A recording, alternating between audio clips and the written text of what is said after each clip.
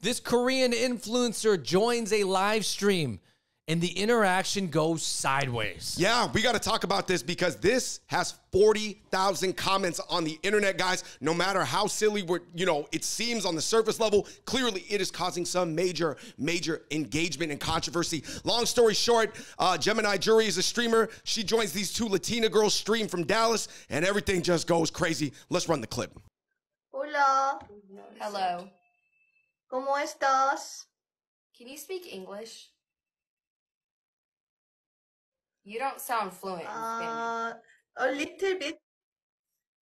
You don't sound You don't sound fluent in Spanish, so why did you join us? We don't want to battle you. Me? Yeah, you. Okay.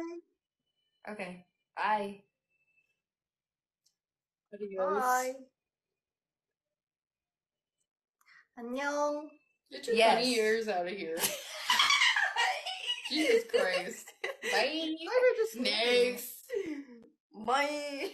All right, everybody, if you're ready for us to break down what the comments section say and also our own takeaways, then please hit that like button and check out other episodes of the Hot Pop Boys. David, in general, I just feel like it got off to a weird start. Yeah, I mean, I think she enters the girl's stream, says, hola, ¿cómo estás? The girls, they're sort of like thrown off by that. That is definitely a weird way to start the interaction, a bit assumptive. It kind of snowballs from there. They're getting catty. They're firing shots back and forth. It's awkward. It's cringe. But then it ends off with the girls in Dallas doing the eye pull. Yeah, I would say both parties are at some fault. I think that the percentages are different. I think that one side is more at fault and ended off the interaction in the worst way that they could, or one of the worst ways. However, I mean, jumping into different streams. I think when you meet random people and you have open streams and you're joining streams, I just think you have to assume that some of the interactions are going to go very well. I feel like that world is like that. Yeah. When you look at Omegle clips, or you look at, I think different platforms have different reputations, but it just seems like I've seen a lot of these in modern day 2023. I don't know. For some reason, they were calling it like a battle. I don't know what type of battle this is, because I think the tone of the battle is a rap battle or a roast battle where you just get at each other. But anyways, guys, moral of the story is don't pull your eyes back on the internet. It's the wrong move, because the internet will come after you. Let's get into the comments section. Somebody said, I thought the eyes are desired in 2023, so why are people using it to mock people, and why are people being ashamed of their own features? I just don't really understand it. Yeah, this one's really out.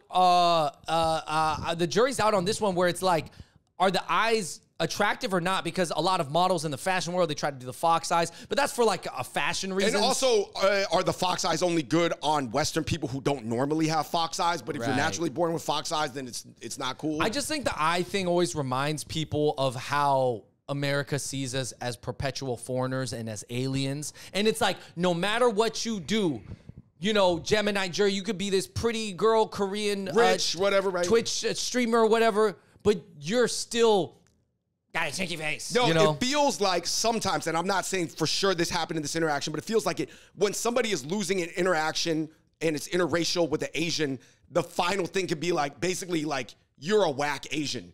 Yeah. Like that, and that ends it. No matter, even if you were beating me the whole time, I can pull this out, and it's like, yeah, but at least I'm not a whack Asian. Yeah, just you're Asian, and that's just bad. That's how it felt. I'm not saying she meant it fully like that when she did that. I'm just saying that's how it felt. And I think that's why those girls got flamed. Some people said too much. Some people said the right amount. Anyway, you guys let us know in the comment section. Somebody said, racism is usually parenting most of the time, and some people sink more into it as they get older, but other people regret it as they get older and grow out of racism. Mm-hmm. Yeah.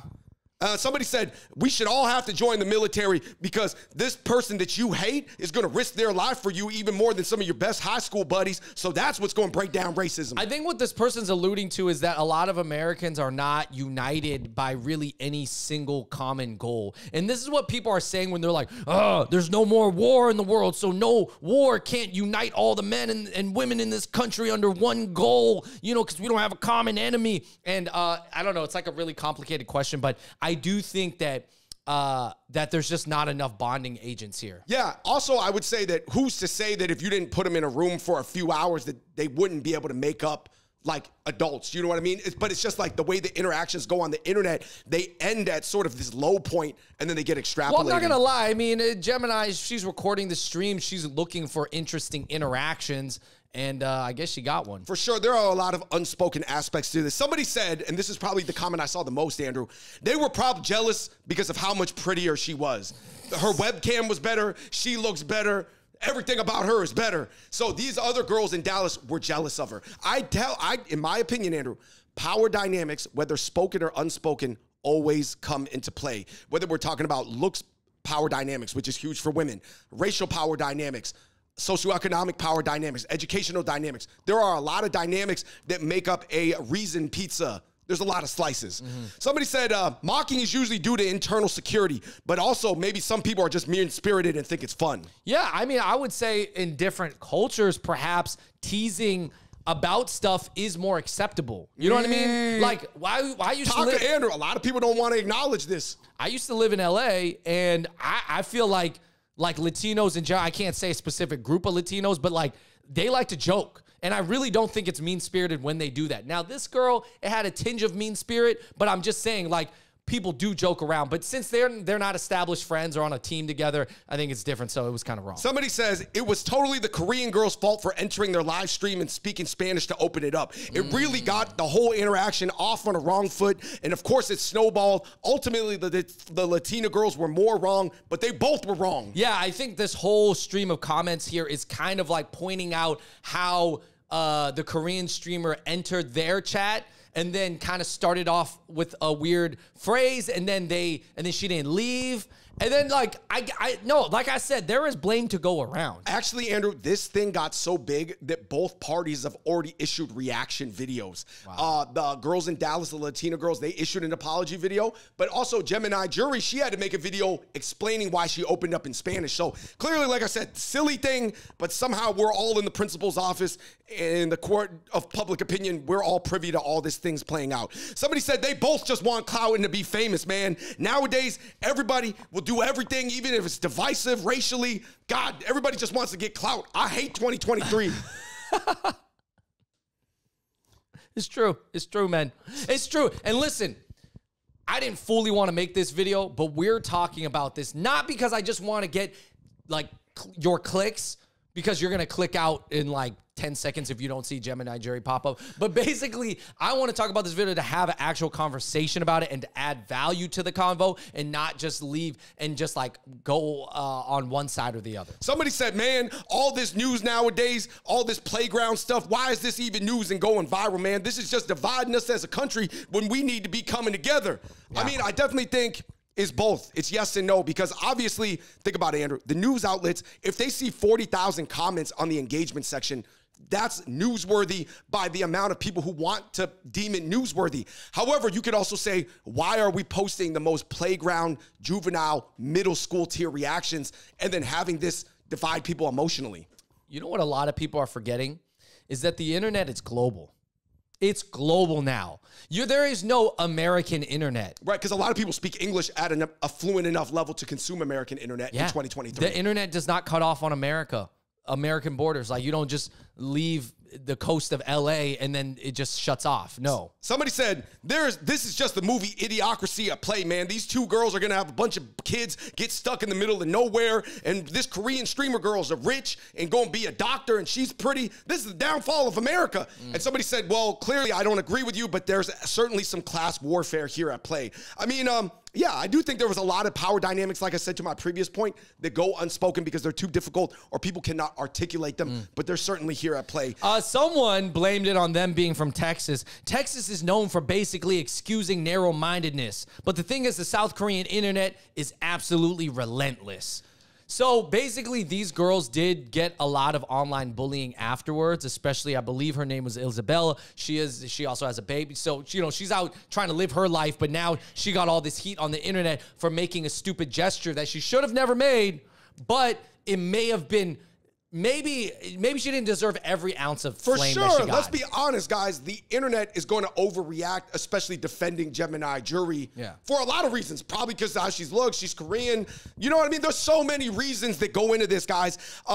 Somebody said, you know, I'm Central and South American myself, and I have to admit, we tease and insult and mock people for things that are considered un-PC in America. We call fat guys gordo, we call fat women gordas, but if they were able to crack open some whiskey or tequila together, they could become friends if they had enough time together. Yeah, and here's the thing. They're not friends, so that's why it's wrong, but I do understand. I've seen friend groups that I've seen even Asian friend groups, namely my Filipino and Vietnamese friends go at each other, girl versus guy, teasing them about all types of stuff that would be considered very PG-13, if not R-related. Right. For certainly, it varies culture to culture. Some people joke about things that would be considered off limits of people of another culture. It's friend group to friend group, but the truth is they are not friends yet. So then, therefore, you can't have that in play. All right, guys. I'm sure we could go through all 40,000 internet comments.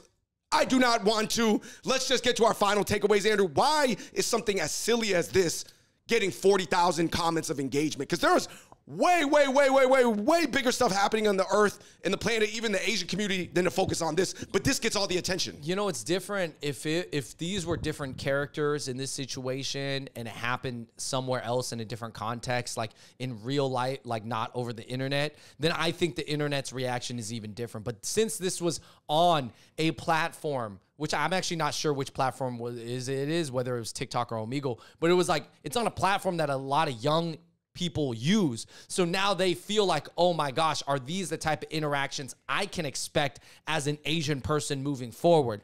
Now, the truth is, if you meet enough random people, yes, you will have interactions like this, 100%. You know what I mean? And so you have to, if you are going to put yourself out there, you have to have thick skin. That's like us who used to do the videos like a man on the street interviews. We used to interview random people on the street. Sometimes some people would turn us down or some people would wild out at us. We had a guy who almost tried to smash our camera one time because he didn't want to be on camera. I just had this guy the other day who was like, said he wanted to fight me because he thought I was filming him. So I'm saying, like, we have to, if we're carrying a camera around and you're meeting random people and you're recording stuff, you have to be thick-skinned. By the way, that guy who tried to smash our cameras was just in the background. We were not recording right, him. I want to be clear. Yes.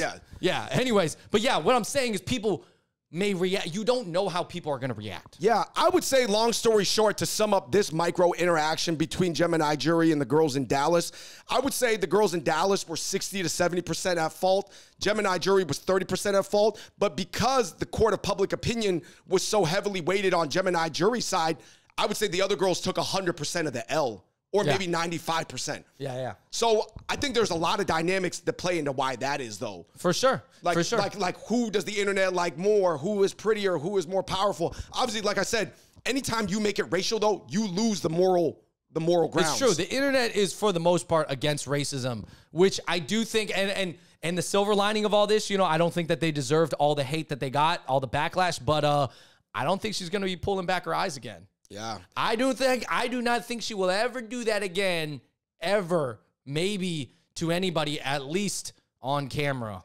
Anyway, let us know what you think in the comment section below, guys. Let us know, one, do you think this is newsworthy or just some internet stuff? Let us know what you think of it, and let us know what you think of our analysis. Keep it civil. Until next time, with the Hot Pot Boys, we out. Peace.